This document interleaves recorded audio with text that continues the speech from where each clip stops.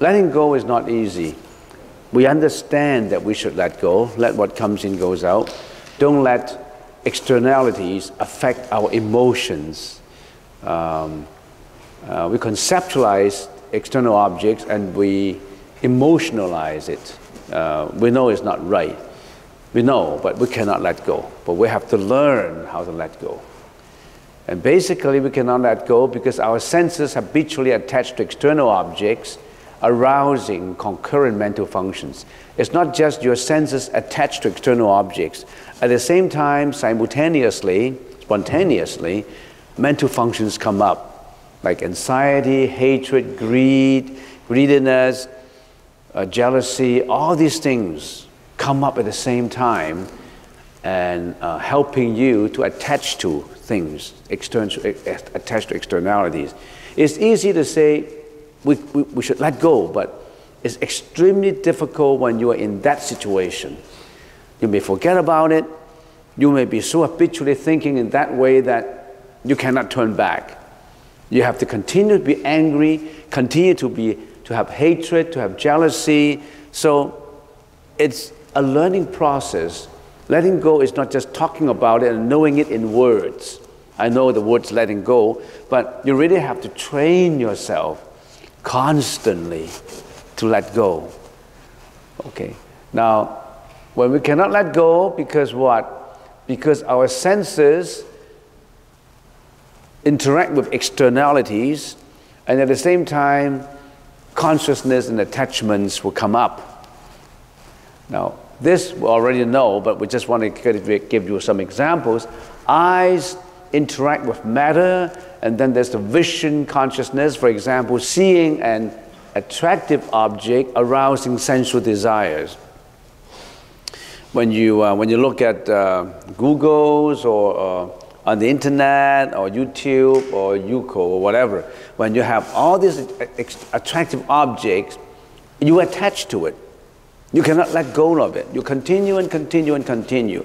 You want to go to, you go into the casino, you want to bet on it, you know it's not right, but you will continue and continue.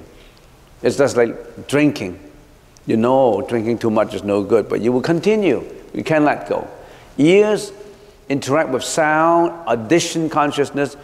For example, being insulted by dirty words, arousing your anger. Nose interact with smell, giving rise to olfaction consciousness. For example, attaching to frequent smell, arising various desires. Or attaching to unwholesome, bad smell, arousing your anger. Because your neighboring meditators, for example, produce very bad odor or whatever, and you don't like it, you dislike it. Okay. Tongue interact with taste, and then have the taste consciousness. For example, indulging in meat eating, leading to animal slaughtering. You like to taste the flesh of domesticated animals, chickens, ducks, goats, lambs, cows, pigs. You want to eat those. Fish, lobsters, crabs, because you attach to the taste. You indulge in eating them because you've been habitually eating them. Body interact with externalities, with touch, whatever you touch, and producing tactility consciousness, attaching to material luxuries, arousing greediness. Here, body attaching to externalities of touch does not mean that just this touch. A touch of a cold or warm or soft or hot. It's the body also interact with all luxuries and they attach to luxuries. Your body wants to drive a good car, your body wants to live in a mansion, your body wants to enjoy good things, attaching. Mind interact with thoughts because you create visions, you create, all the time you create images in your mind when you go to past memories, images in your mind when you predict futures. So it's a self-created thinking object in your mind. That's the most ferocious. That's the most powerful. Not just the realities that you look at. You also create all these realities illusionary realities in your mind all the time, not just one time. So this ears, eyes, nose, tongue, body are the easiest to deal with. The most difficult to deal with is just the mind, because it can interact with things that you thought about many years ago. It can interact with things that you didn't see before. You just dream in your mind, illusions. So, for example, attaching to past memories arousing resentment or regret, for example. So these are the habitual attachment, and this because we couldn't let go. All right, now, with this review that we already have talked about, that we always have to repeat because we always make the same mistakes. Now, let's do how to meditate. Now, when we talk about how to meditate, it's easier to talk about adjustment of the body, adjustment of the breath, how do you cross your leg, half lotus position, full lotus position, how to breathe. You know, that's the easy part. The most difficult part is the mind, adjustment of the mind. That's the difficult part. From the perspective of mind adjustment, we have to remember two steps. We have to remember that we have to do what? Focus the breath. That helps the mind too, to concentrate, right? We have to know, we have to do what? Letting go. Two things. Always remember these two things. Focus, breath, let go. When you're meditating, always remember, focus, breath, let go. Focus on your own breath. Anapanasati, right? Anapanasati, in and out breath. But how to do it though? What do we mean by that? Focus breath and letting go. How do you focus the breath? What's the meaning? Why focus the breath? What's the meaning of focus the breath? We always say we meditate here and now. Focus on the here and the now. It's the present moment. That's your present moment awareness. Your breath is the most present. Nothing is more present than your breath, right? Is your breath in the past? Is your breath in the future? So what's the meaning of present moment awareness? That's the focus on the breath. It does not mean that, oh, I have to realize what I'm doing now. What I'm doing now, I have to realize it. No. Present moment awareness is to focus on the breath. And what is letting go? No perpetuation of habitual attachment. Why do we must have this too? Because even though you focus on your breath, you have something to work on. You work on your breath. But you're always disturbed. The honking of a car outside, put. Then you can't focus anymore. Then you have to let go of that. It comes into your ears. The sound, externality is the sound. Your ear attached to it, creating sound, listening consciousness, and you hate it. And you don't like it, you dislike it. You give a commentary to it. Your internal commentators say, that's no good. Dislike, like, dislike. So letting go is let go that dislike and like. It comes in. You cannot stop it from coming in, can you? Can you stop that car honking, the sound from coming into you? No. So no perpetuation of habitual attachment. That's the meaning of letting go. So always remember this. Focus breath, let go. Why do I have to focus breath? Because that's my present moment awareness. Why do I have to let go? Because I have to break my chain of perpetual habitual attachment. And then you ask the question. Another question comes up. Why the breath? Can I do my belly button? Can I do a candle flame? Can I do a pond of water? Why the breath? Why? Why breath? Why did the Buddha say breath? anapanasati. Your breath is the most present moment, as I said. And why the breath? It follows you wherever you go and as long as you live. Your breath follows you wherever you go. So wherever you go, you always have that object of meditation. Isn't it convenient? Do you have to bring the candle flame for meditation? Do you have to bring a bowl of water? It follows you wherever you go. That's the best. Buddha picked for you the best object to focus on.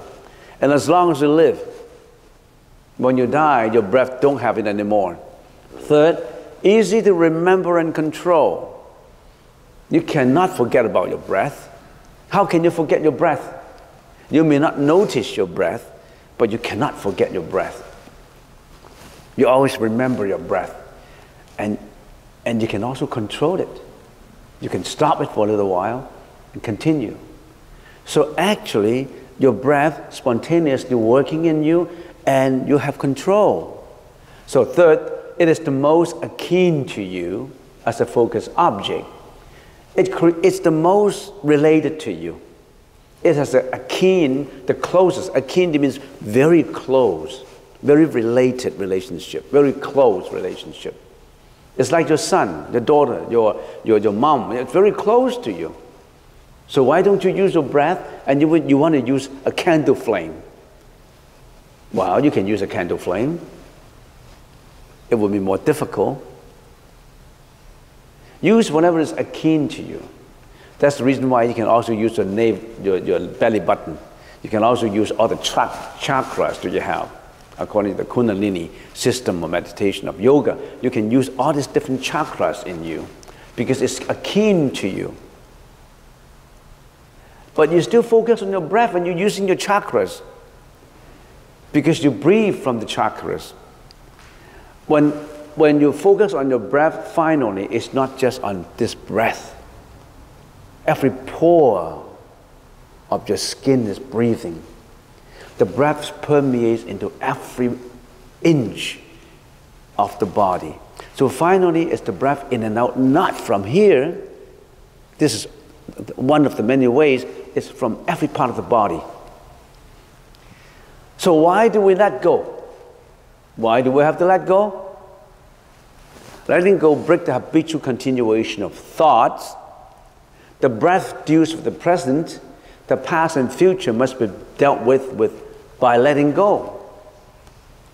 You let go of the past or the future, because your breath only deals with the present situation, not the past. Your breath is not in the past. Your breath is not in the future.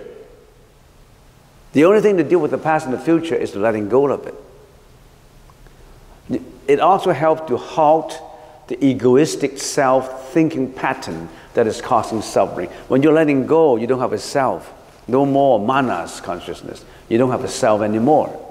So that's the reason that's how we meditate. So you remember, focus on the breath and let go. Whenever you meditate, you know that, the Buddha said, focus, breath, letting go. If you cannot do these two things in your mental mind adjustments, you are not meditating. It's easy for body adjustments. It's easy for breath. But for the mind, the breath is related to the mind, the mental adjustment too.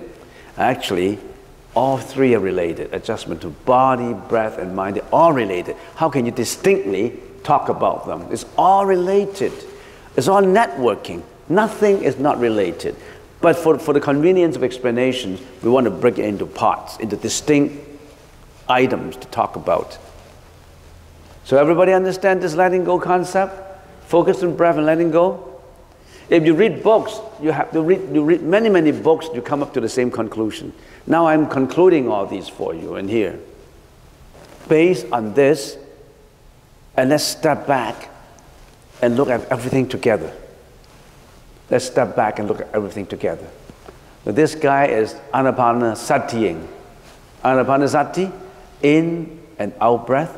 Anapanasati is doing that. What did he do? He's having a body adjustment in here. See how this body adjustment, he is also having this breath adjustment. And at the same time, what is he doing? Eyes no more matter. Eyes no more matter. Ears still listen, sound still comes in, smell still comes in, taste still comes in, touch still comes in. As a matter of fact, matter sometimes comes in if you open your eyes. You're meditating and you open your eyes to see, oh, what time is it now? You look at the clock, your eyes interact with externalities. And then what we want to do is eliminate this. No more, it's blank. Void your attachment to matter. Void your attachment to sound. No more of that. Because you let it go, right? Are you letting it go? Let go, let go, let go. It's no more. And then you say, smell. We want to avoid that. We'll let go of that. Taste. We'll let go of that. With all this, we let go, right? We let go of all these. No more. No more matter, no more sound, no more smell, no more taste. You have to let go of, oh, I have a breath here. You still have to let go of that breath. You have it, but you still have to let go of it. And how about thoughts? No inner commentator when you have thought. What comes in goes out. What comes in goes out. You don't put an opinion on honking of the car. You don't put an opinion on smelling of the laboring meditators, sweating and cologne and perfume, and you have no commentation. You don't want to have. Your internal commentator keeps silent. You're silent. You keep it silent. No more distorted information about yourself. Break habitual continuation of thought of the past and future. Attention only on the present breath. That's what the mind is doing. No habitual continuation of thinking about the past, about the future. No, nothing like that. And then what happened to this manas, the seven consciousness, yourself? Because of doing all these, you let go. Where's yourself? You already let go of it. Who is the one who let go? All of a sudden, this networking on you of that self is gone. No more self. When you wake up, you still have a big self, big ego. But when you are doing this, you don't have an ego. Your ego gradually disappears. That ego creates all kinds of sufferings. That ego diminishes. Only the breath exists. Only the breath exists. Focus on the breath. Okay, so now you know how to meditate. All this package is complete to you. Why are you still looking in the internet for more information on meditation? Why are you still looking? You got it.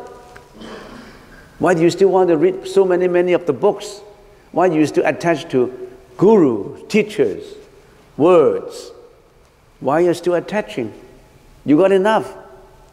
You already get the recipe. What you have to do is really have to roll up your sleeves and start to wash your vegetables, wash the potatoes, and start to turn on the ignite your gas and start to cook.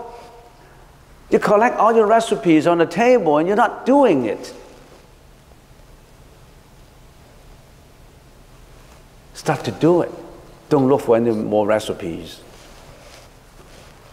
All right, giving that information, we say, okay then, after meditating, following these methods, working, really work on your breath, letting go, focus breath, letting go, where would I go? How do I feel? What would I go to heaven? Would I go to, well, how would I feel about it? What's the result? So how do we start? We start with karma, right? We're in karma. Karma is world with desires. We're living in here.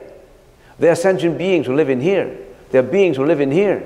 We are very low level. We are at very low level. Animals, ghosts, all kinds, they are in here because they have desires, sensual desires.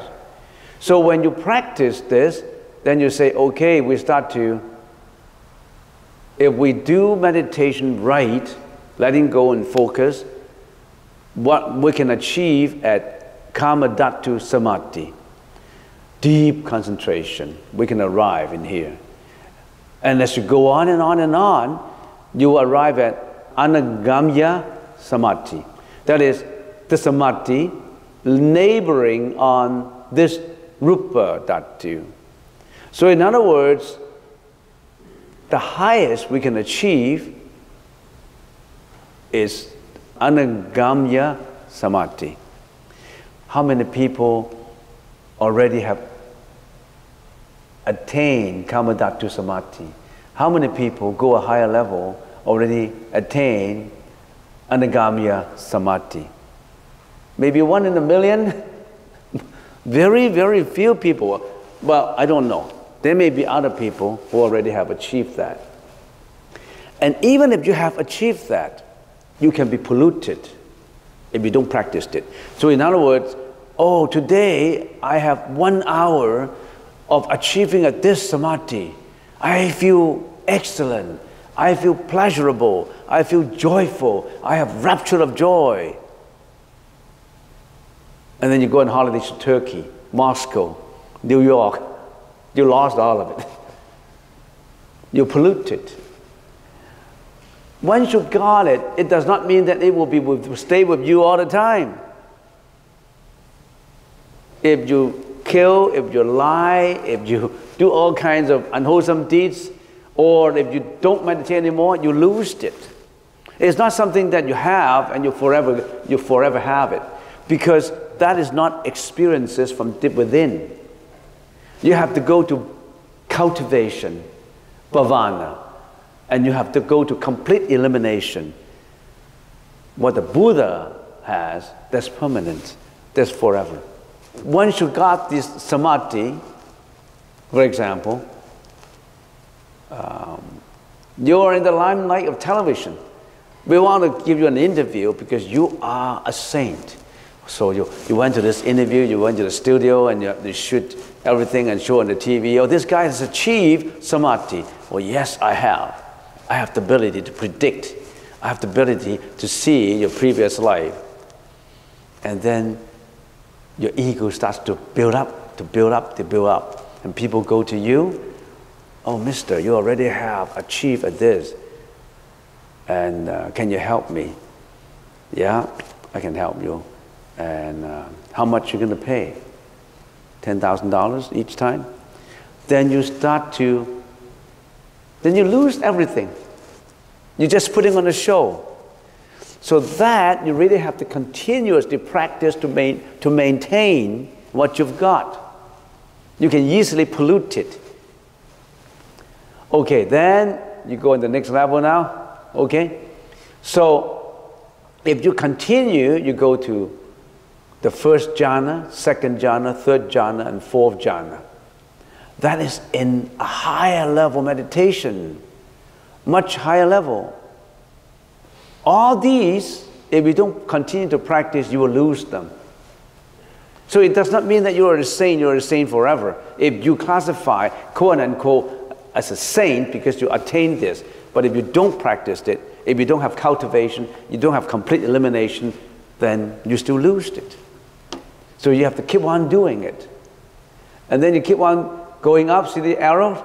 The arrow's pointing up, you go on practicing and practicing, then you have infinite space jhana, infinite consciousness jhana, no nothingness jhana, neither perception nor non-perception jhana.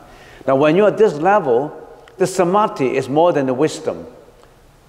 The Buddha was at this level, and at this level, he attained Nirodha, attained this Nirodha Samadhi, and got out of reincarnation. The Buddha at this level, then to get out from all these. Of course, the joy that you have at this level is immeasurable. This is even higher joy. Everyone at this level has a higher joy, higher joy. So in other words, all those really experienced meditators, those high-level monks, the way they perceive things are different from us because they are at a very higher level. And some of these monks, they achieved very high level, and he got sick. He still got sick. His body still got sick. You think he's suffering, but he's not. Only his body appears to be suffering, but he is not suffering. He has a very high level inside. For example, Ajahn Chah, he was sick for a number of years, 15 years, 20 years, but inside is all joy, all enlightenment. The body suffers, but not him. His own body suffers, but not him. Okay, given that, then you know where you go, right? Now you know where you go. You know, focus your breath, you know, letting go, you know all these different steps that you have. And once you attain those steps, it does not mean that you get it forever. You still have to continue practicing until finally you have a complete elimination of mental afflictions, complete cultivation. And then let's touch on something that meditators are very interested in knowing. These are the results. These are the effects. But what happened? How do I feel when I'm meditating? Do you have to know, how do I feel? If I feel this, what does it mean? If I feel joyful, what does it mean? If I feel that I have a tingling of feelings in my head on the right-hand side, how does it feel? You have different feelings all the time, right? Generally, there's a certain feelings. The feelings are like this. The 5 mental factors of the jhanas. You have directed thought, evaluation, or inquiry, stillness of the mind, rapture of joy, and then you also have rapture, and then you also have joy. These are the different feelings when you're meditating. Directed thought. Directed thought is you have an object. It means that you keep directing your thoughts to the breath. If I give an example of, if I hit the bell, dong.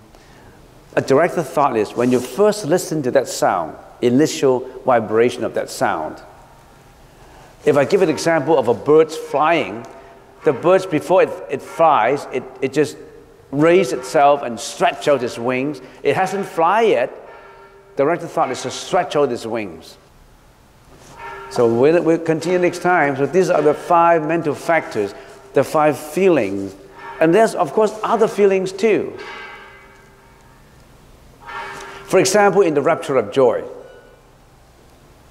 there is minor rapture, there is monetary rapture, there is rapid rush, there is continuous flow of rapture, there is all-pervading, all-permeating rapture.